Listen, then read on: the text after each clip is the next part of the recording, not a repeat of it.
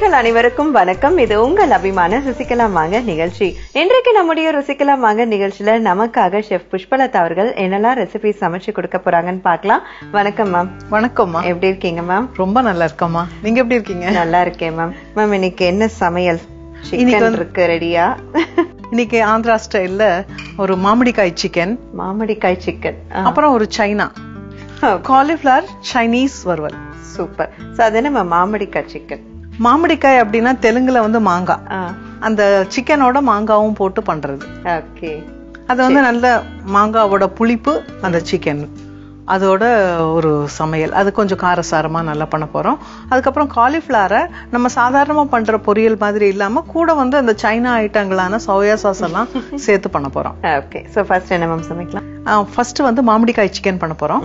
அந்த மாமிடிக்காய் சிக்கன் பண்றதுக்கு முன்னாடி இந்த காலிஃபிளவர் வந்து நம்ம மேரினேட் பண்ணோம். அதாவது போட்டு எல்லாத்தையும் போட்டு கலந்து வைக்கணும். அப்பதான் அது ஊறிச்சுனாதான் அது பண்றப்போ நல்லா இருக்கும். இப்ப அதுக்காக நம்ம என்ன பண்றோம்னா, இந்த மாதிரி காலிஃபிளவரை சின்ன சின்னதா கட் பண்ணி வச்சுக்க போறோம்.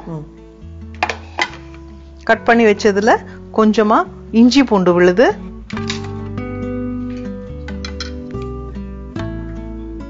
ஒரு அரை ஸ்பூன் இஞ்சி பூண்டு, கொஞ்சம் மிளகுத்தூள், அதுவும் ஒரு அரை டீஸ்பூன் கொஞ்சம் கம்மியா, கொஞ்சம் மிளகாத்தூள், ஒரு 1/4 டீஸ்பூன் மிளகாத்தூள் போட்டிருக்கேன். கொஞ்சோண்டு மல்லித்தூள், இதுவும் ஒரு 1/4 டீஸ்பூன். மற்ற எல்லாத்த விட மல்லித்தூள் கொஞ்சம் கம்மியா போடணும். சீரகத்தூள், சீரகத்தூள் ரொம்ப கம்மியா ஒரு பிஞ்ச் அளவுக்கு போட்டா போதும். கரம் மசாலா தூள், கொஞ்சம் சீரகம் போட்டா அது கொஞ்சம் இந்தியனைஸ் ஆயிடும். நமக்கு கொஞ்சம் இந்தியனைஸ் பிளேவர்ல இருந்தா தான் பிடிக்கும்.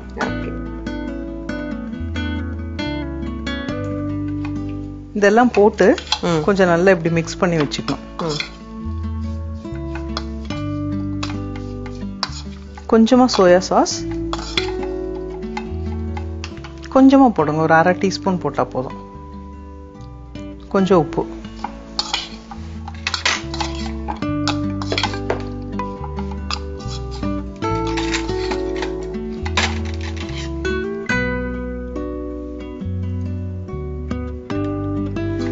போதும். ஏன்னா சோயா சாஸ்ல வந்து கொஞ்சம் உப்பு கலந்துருக்கும், அதனால கொஞ்சம் உப்பு பார்த்து போட்டுக்கணும். அவ்வளவுதான். இது மிக்ஸ் பண்ணி வச்சிடலாம். காலிஃபிளவர் சின்ன சின்னதா கட் பண்ணி அதுல வந்து மிளகாய் தூள், மிளகுத்தூள், மல்லித்தூள், கரம் மசாலா, சீரகத்தூள் கொஞ்சமா சேர்த்துக்கிட்டாங்க. அதுக்கப்புறம் சோயா சாஸ் ஆட் பண்ணிருக்காங்க. சேர்த்து வச்சாச்சு. ஆமா, அது ஊறிட்டு இருக்கட்டும். அதுக்குள்ள வந்து நம்ம மாமிடிக்காய் சிக்கன் பண்ணிடலாம். மாமிடிக்காய் சிக்கனுக்கு மாங்காவை துருவி வச்சிருக்கோம். நீங்க எந்த மாங்காய் உபயோகிக்கிறீங்களோ அந்த மாங்காய்க்கு தகுந்த மாதிரி, இப்ப புளிப்புள்ள மாங்காவா எடுத்தீங்கன்னா மாங்காய் கம்மியா எடுத்துக்கணும். புளிப்பு இல்லாத மாங்காய், இந்த இது கிளிமூக்கு மாங்காய் மாதிரி எடுத்துட்டா கொஞ்சம் அதிகமா போட்டுக்கலாம். ஏன்னா அதுல வந்து கொஞ்சம் புளிப்பு கம்மி. அந்த கிளிமூக்கு மாங்காலையும் ஒரு சில மாங்காய் வந்து ரொம்ப புளிப்பா இருக்கும், ஒரு சில மாங்காய் புளிப்பே இருக்காது. அந்த மாதிரி இருக்கிறது. இது வந்து கொஞ்சம் புளிப்பு கம்மியா தான் இருக்கு, அதனால நான் இவ்வளவு மாங்காய் எடுத்து வச்சிருக்கேன். அப்புறம் வந்து சிக்கனை வந்து வேக வச்சு எடுத்து வச்சுக்கணும். ஓகே. சிக்கன் வந்து ஒரு 2 விசில் வேக வச்சு எடுத்து வச்சுட்டா நமக்கு வந்து செய்யறது சுலபமா செஞ்சிடலாம். இல்லைன்னா அதுலயே வேகிறதுக்கு நமக்கு டைம் ஆகும். இதை எடுத்து வச்சிருக்கோம். இப்போ வந்து இதுதான் மெயினா 2 வேணும். அப்புறம் வெங்காயம், பச்சை மிளகாய் எல்லாத்தையும் கட் பண்ணி வச்சுக்கலாம். வாணலி வச்சிருக்கீங்க மேம்? வாணலி வச்சிருக்கோம். அடுத்து எண்ணெய். வாணலி இப்போ வந்ததுனாலே அடுத்தது எண்ணெய் தான். ஆனா இது வந்து கொஞ்சம் காரசாரமான நல்ல இந்த ரெசிபி, அதனால கொஞ்சம் நிறைய எண்ணெய் ஊத்திக்கலாம். இது வந்து நல்ல எண்ணெயோட இருந்தா தான் நல்லா இருக்கும். கொஞ்சம் நல்லா சூடாகணும். இதுல வந்து சீரகம், சோம்பு தாளிக்கிறதுக்கு.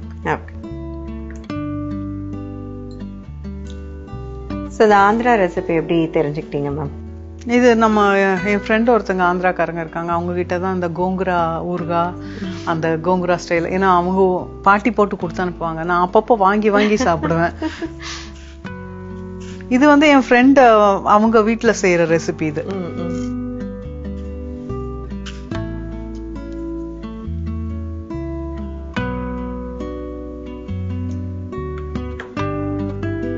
சோம்பு வந்து ஒரு 1/2 டீஸ்பூன் போட்டா, சீரகம் வந்து ஒரு 1/4 டீஸ்பூன், ஒரு 2 பிஞ்ச் அளவுக்கு போட்டா போதும்.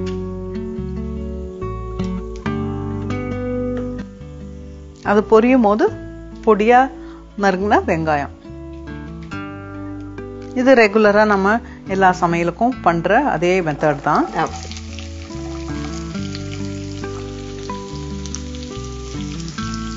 கருவேப்பிலை, மிளகா வத்தல். இதுல மிளகா வத்தல் வந்து அப்படியே முழுசா போட்டுடணும். காம்பை மட்டும் கிள்ளிட்டு மிளகா வத்தல, ஏன்னா இதுல மிளகா பொடி, பெப்பர் பவுடர் எல்லாமே போட போறோம் இல்லையா. ஓகே.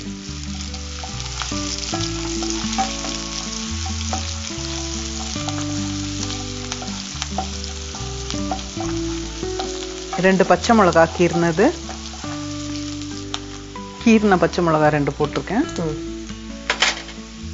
நீங்க இன்னும் வேணும்னா ஒரு 4-5 பச்சை மிளகா கூட போட்டுக்கலாம். ஓகே. வெங்காயம் ஒரு பாதி வதங்கினதும் இஞ்சி பூண்டு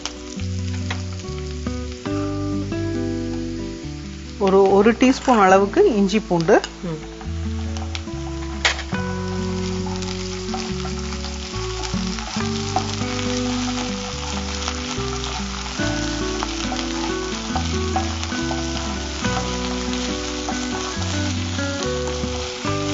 இஞ்சி பூண்டு வதங்கினதும் மிளகாத்தூள்,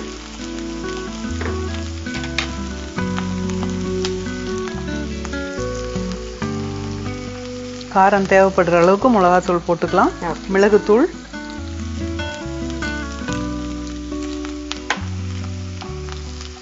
பச்சை மிளகா, காஞ்ச மிளகா, மிளகாய் தூள், எல்லா காரமும் இருக்கு.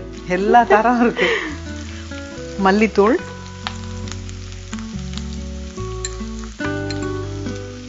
மல்லித்தூள் ஒரு 1/2 டீஸ்பூன் அளவுக்கு போட்டுக்கலாம். எப்பவுமே மல்லித்தூள் போட்டதும் எண்ணெயில அப்படியே வதக்கி விட்டுடணும். ஏன்னா மல்லி மட்டும்தான் ரொம்ப அந்த பச்சை வாசனையை நமக்கு அவ்வளோக்கா பிடிக்காது. அதனால மல்லி வந்து நல்லா வதங்கிடணும். கொஞ்சம் சீரகப்பொடி, அடுத்து மஞ்சள் பொடி. சீரகப்பொடியும் அவ்வளவுதான், 1/4 டீஸ்பூனுக்கும் பாதி போட்டா போதும்.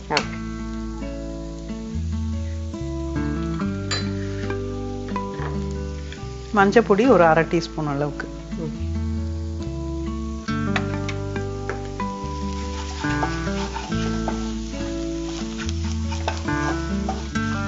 கொஞ்சம் எல்லாம் இந்த மசாலா எல்லாம் கொஞ்சம் பச்சை வாசனை போயிடணும்.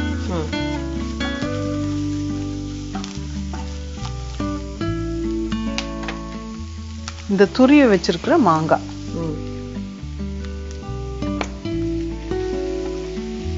ஸோ ஃபஸ்ட்டு வந்து சிக்கன் நல்லா மஞ்சள் தூள் சேர்த்து ஒரு 2 விசில் வரைக்கும் வேக வச்சு எடுத்து வச்சுருக்காங்க. அடுத்தது வானலியில் எண்ணெய் ஊற்றி, எண்ணெய் காஞ்சதுக்கப்புறமா சோம்பு சீரகம் போட்டாங்க. அது நல்லா பொரிஞ்சதுக்கப்புறம் கருவேப்பிலை, வெங்காயம் சின்ன சின்னதாக கட் பண்ணி போட்டிருக்காங்க. அதில் இஞ்சி பூண்டு விழுது, காய்ந்த மிளகாய் வத்தல், பச்சை மிளகாய் சேர்த்துருக்காங்க. இஞ்சி பூண்டு பேஸ்டோடைய ஸ்மெல் கொஞ்சம் இது வதங்கினதுக்கப்புறமா அதில் மசாலா தூள்னு பார்த்தீங்கன்னா கொஞ்சமாக சீரகத்தூள், மல்லித்தூள் சேர்த்துருக்காங்க. அண்ட் காரத்துக்கு ஏற்ற மாதிரி மிளகாய் தூள் ஆட் பண்ணியிருக்காங்க. அண்ட் ஒரு சிட்டிகை மஞ்சள் தூள் சேர்த்திருக்காங்க. அந்த மசாலா எல்லாம் வதங்கினதுக்கு அடுத்து நம்ம சின்ன சின்னதாக கட் பண்ணி வச்சிருக்கிற துருவி இருக்காங்க மாங்காய் வந்து துருவினதை அதையும் சேர்த்து கிளறிட்டு இருக்காங்க. இந்த மாங்காவை லைட்டா வதக்கி விட்டதுமே அதுல கொஞ்சம் உப்பு போட்டுடலாம். நம்ம டிஷ்ஷுக்கு தேவையான அளவுக்கு உப்பு போடலாம். உப்பு போட்டோம்னா அந்த மாங்காவும் நல்லா வதங்கி வெகும். அப்புறம் தண்ணியும் அதுல இருந்தே விட்டுக்கும். அதனால நம்ம தண்ணி சேர்க்க வேண்டிய அவசியம் இருக்காது.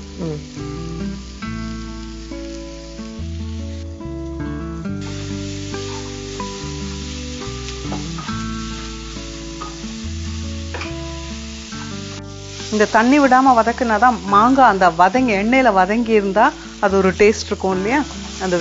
அந்த வதங்கின இதுக்காக நம்ம நல்லா வதக்குறோம். அதை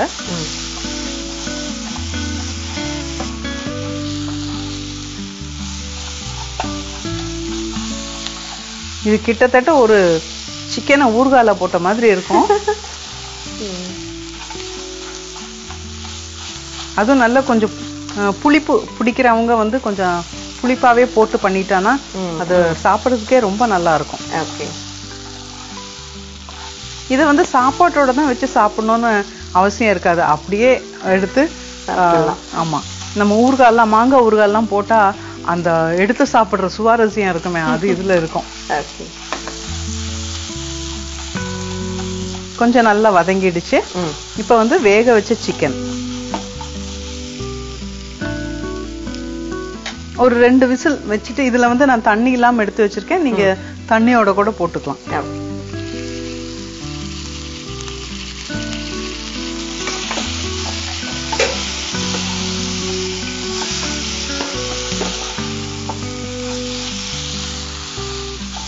கொஞ்சம் தண்ணி விட்டுலாம். இப்ப சிக்கன்லயே தண்ணி இருக்கு அப்படின்னா நீங்க வந்து எக்ஸ்ட்ராவா தண்ணி ஊத்த வேண்டியது இல்லை. இதுல நான் சிக்கன்ல தண்ணி இல்லாம எடுத்து வச்சதுனால கொஞ்சமா தண்ணி ஊத்துறேன்.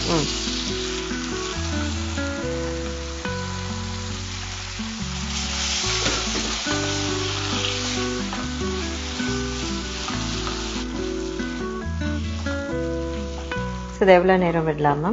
இது ஒரு 5 நிமிஷம் தான். 5 நிமிஷம் அந்த கொதிக்க விட்டாதான் நமக்கு அது சிக்கனுக்குள்ள அந்த மாங்காவோட ஃப்ளேவரும் அந்த டேஸ்ட்டும் இறங்கும். எனக்கு இதை பார்த்தா கொஞ்சம் காரம் கம்மியா இருக்கிற மாதிரி இருக்கு, அதனால இன்னும் கொஞ்சம் மிளகாத்தூள் போடலாம்.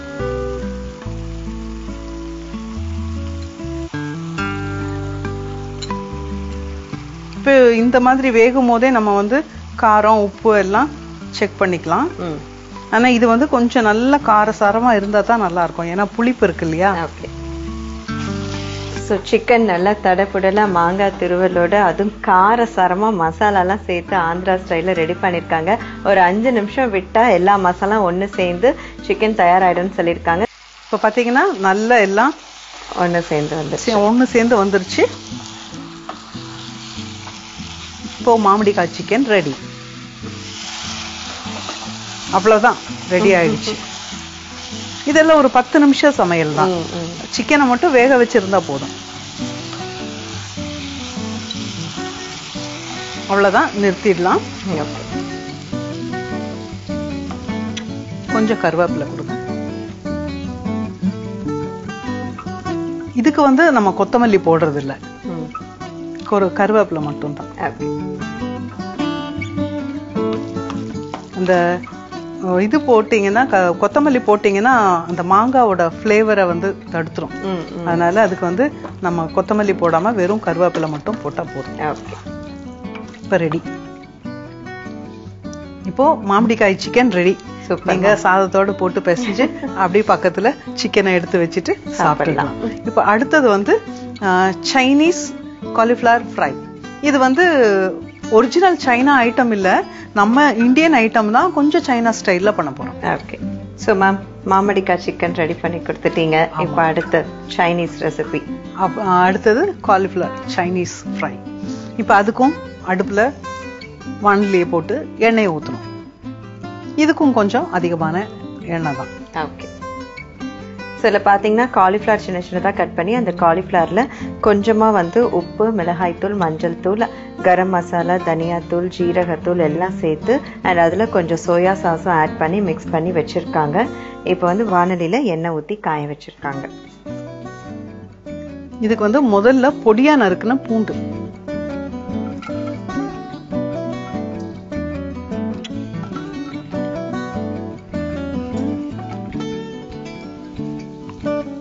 இதுக்கு வந்து எண்ணெய் ரொம்ப சூடாக கூடாது, கொஞ்சம் மிதமா சூடானதுமே பூண்டை போட்டுடணும்.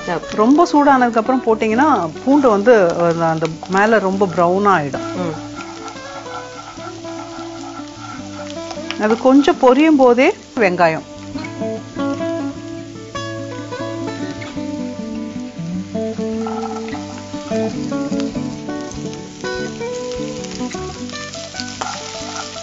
இதுவும் ஒரு 10 நிமிஷத்து வேலை தான். சமையல் தெரிஞ்சவங்களுக்கு டிஃப்ரெண்டான ரெசிபி கூட ஈஸி இல்ல? இல்ல யாருக்கா இருந்தாலும் அதை மிக்ஸ் பண்ணி வைக்கிறோம். வந்துட்டு சின்ன விஷயம்னாலுமே அவ்வளவு டஃப்பா இருக்கும்.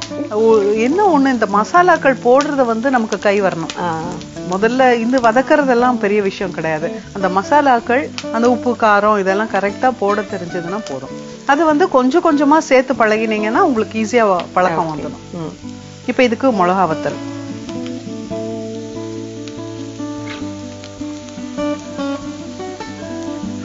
மிளகா வத்தல் வேணுங்கிறவங்க போட்டுக்கலாம், இல்லைன்னா இதே ரெசிபிக்கு நீங்க பச்சை மிளகா கூட போட்டுக்கலாம். இது வந்து அந்த வாசனை மட்டும்தான் அதுல இருந்து எடுத்துக்க போறோம், மிளகா வத்தல்ல இருந்து. இல்ல நீங்க காரமே இதோட காரம் சேரக்கூடாதுன்னா அந்த விதைய மட்டும் எடுத்துட்டு தோலை மட்டும் கூட போட்டுக்கலாம்.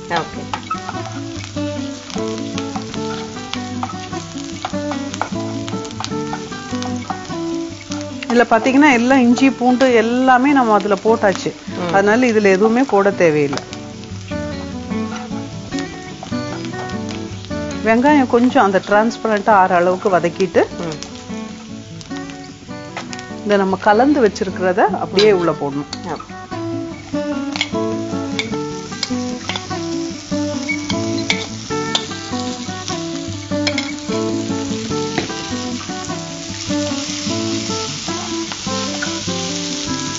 இதுல வந்து இது வந்து கொஞ்சம் சைனான்னு சொல்லிட்டோமே, அதனால நான் மஞ்சத்தூள் போடல. இப்போ உங்களுக்கு வேணும்னா நீங்க மஞ்சத்தூள் போட்டு பண்ணிக்கலாம். பட் ரெசிபி சைனீஸா இருந்தாலும் மசாலா எல்லாம் நம்ம வீட்டுல ரெகுலரா யூஸ் பண்ற மசாலா தான் பழகிருக்கீங்க. இதுல என்ன, நீங்க வந்து இந்த சீரக பொடியை மட்டும் கொஞ்சம் தவிர்த்துட்டு போட்டீங்கன்னா அது உங்களுக்கு கொஞ்சம் வேற டேஸ்ட் வரும். இப்போ வந்து இது ரொம்பவுமே இந்தியனைஸ்டா இருக்கும், அதனால நீங்க மஞ்சத்தூள் போடுறதுனாலும் போட்டுக்கலாம். இப்ப எடுத்து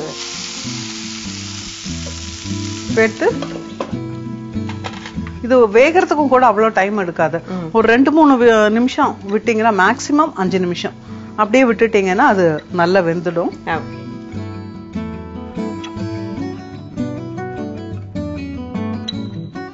இப்போ கொஞ்சம் அது வதங்கிச்சு இல்லையா, இப்ப வந்து ஒரு கை தண்ணி தெளிக்கணும்.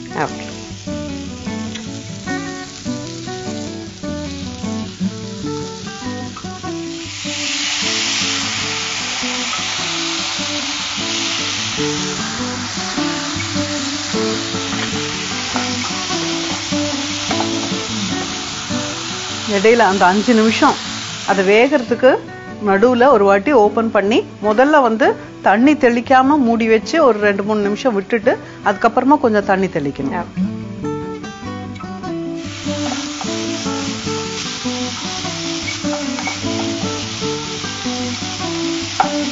ஸோ ஃபர்ஸ்ட் காலிஃப்ளவர் சின்ன சின்னதாக கட் பண்ணி அதில் வந்துட்டு கொஞ்சமாக உப்பு அண்ட் அதில் ஒரு 1/2 ஸ்பூன் வந்து சோயா சாஸ் ஆட் பண்ணாங்க. அதில் மசாலாக்கள்னு பார்த்தீங்கன்னா மல்லித்தூள், மிளகாய்த்தூள் அண்ட் சீரகத்தூள் சேர்த்தாங்க, கரம் மசாலா சேர்த்துருக்காங்க. சேர்த்துட்டு அதை கொஞ்சம் நேரம் ஊற வச்சுட்டாங்க.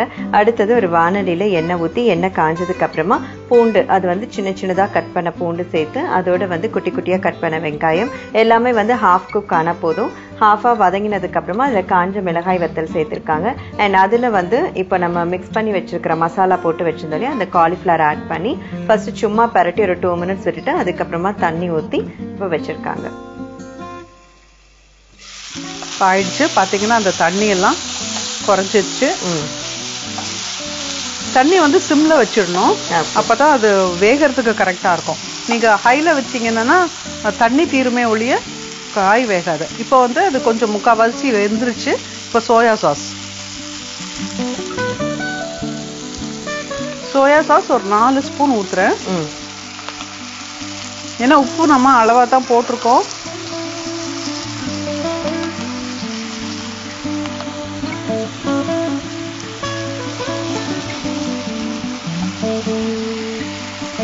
அந்த சோயா சாஸ் கொஞ்சம் கொதிச்சு அந்த வாசனை வரும்போது எல்லாத்தையும் ஒன்னா கலந்துடலாம்.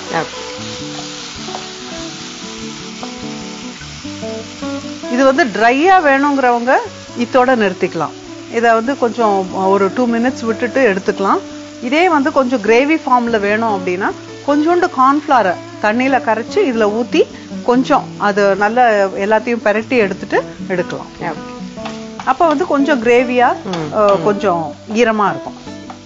இன்னும் கொஞ்சம் கிரேவியா கொஞ்சம் தொட்டுக்கிறது சப்பாத்திக்கெல்லாம் தொட்டுக்கிற மாதிரி வேணும் அப்படின்னா இனி கொஞ்சம் கார்ன்ஃப்ளவர் போட்டு அதை கொஞ்சம் கிரேவி இருக்கிற மாதிரி எடுத்து வச்சுக்கலாம். அவ்வளவுதான் சைனா சில்லி காலிஃப்ளவர். இறக்கும் போது இந்த வெங்காயத்தாள் இது இல்லைன்னா நமக்கு சைனாவாவே இருக்காது. இதுல வந்து வேணும்னா கொத்தமல்லி போட்டுக்கலாம், வேண்டாம்னா விட்டுடலாம். அவ்வளவுதான், நான் இறக்கிட போறேன். சூப்பர்.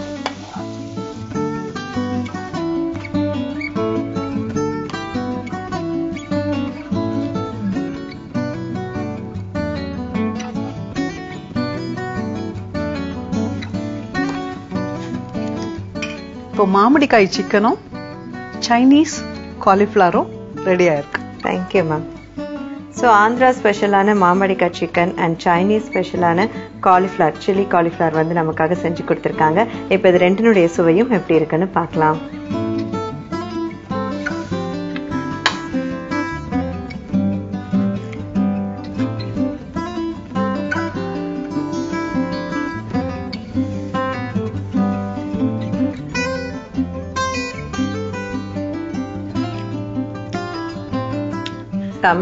அதான் சொன்னேன் இல்லையா, சமைக்க தெரிஞ்சவங்களுக்கு பெரிய ரெசிபி கூட ஈஸின்ற மாதிரி பார்த்தே வந்து கெஸ் பண்ணீங்க. காரம் கம்மியா இருக்கும்னு சொல்லி போட்டீங்க. ஆக்சுவலா இப்ப கரெக்டா இருக்கு. ஸோ எல்லா மசாலா அளவுமே வந்து பர்ஃபெக்டா இருக்கு மேம். அந்த ஒரே ஒரு மாங்காய் போட்டு அத்தனை மிளகாவுடைய காரமும் வந்து காம்பன்சேட் பண்ணிடுச்சு. ரொம்ப டிஃப்ரெண்டான டேஸ்ட். நீங்க சொன்ன மாதிரி ஊருக்காக நினைச்சு அப்பப்ப எடுத்து ஒரு பீஸ் சாப்பிட்டுக்கலாம். அந்த அளவுக்கு சுவையா இருக்கு மேம்.